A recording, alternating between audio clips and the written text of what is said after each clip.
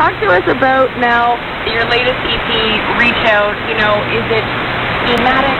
Was it a challenge to put it together? Like, talk to us about the project.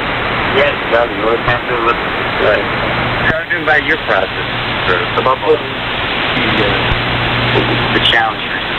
I mean, it's not really much of a challenge, but hanging up with these guys right off the bat. There's just a lot of soul involved in their music already.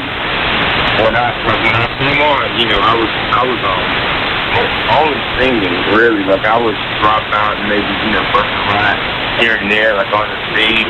But when I got with them, I knew that they were, they did hip-hop. And so I tried it.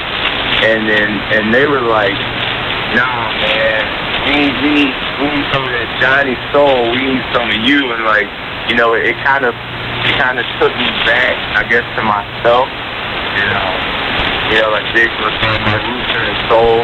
I lived in Philly for 6 years too. I went to UArts up there for theater, and so I guess, like, my roots in church and my roots in theater. These guys kind of just help me appreciate whatever soul I have, and we just go from there. Which is fantastic, because again, I just think you guys are awesome. I'm so glad to have found you. Now I've got new music for myself to listen to, and I'm glad to bring this to my listeners.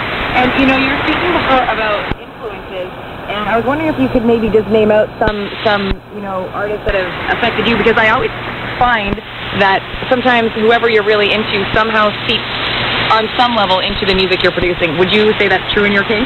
Oh, of course. That's what makes it. Kim Burrell is a very important name for me. So he said Kim Burrell. I mean, for me, it's crazy. I mean, me, Nick, and Aaron, we all have influences from Led Zeppelin to, Jimi Hendrix to Wes Montgomery to Stevie Wonder to Donny Hathaway to, Miles Davis.